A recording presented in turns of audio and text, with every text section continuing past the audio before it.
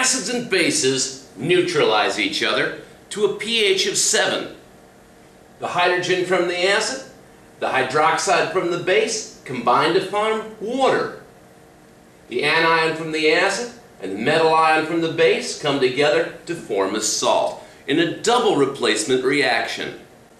For example, when hydrochloric acid and sodium hydroxide combine, the hydrogen from the acid and the hydroxide from the base combine to form a water molecule.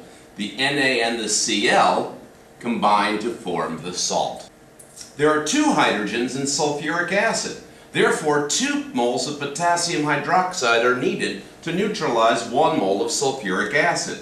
2 H's, 2 OH's will produce 2 water molecules. The remaining ions, 2 potassiums and a sulfate, will combine to form the salt potassium sulfate. The definition of the word salt means the ionic product of an acid-base neutralization.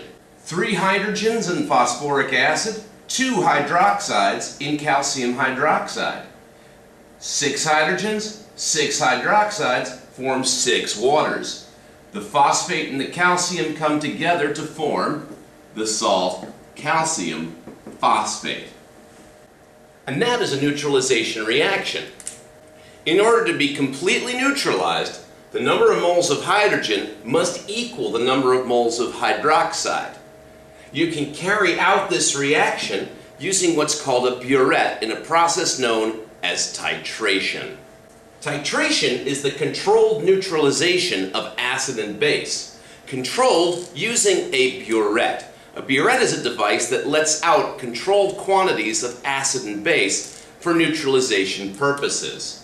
What you do is you measure out a certain amount of acid, you put in an acid-base indicator, and then you add base until the indicator turns color. The most commonly used indicator for this is phenolphthalein. Using this, if you know how many moles of acid you have, you'll be able to determine the number of moles of base that you have.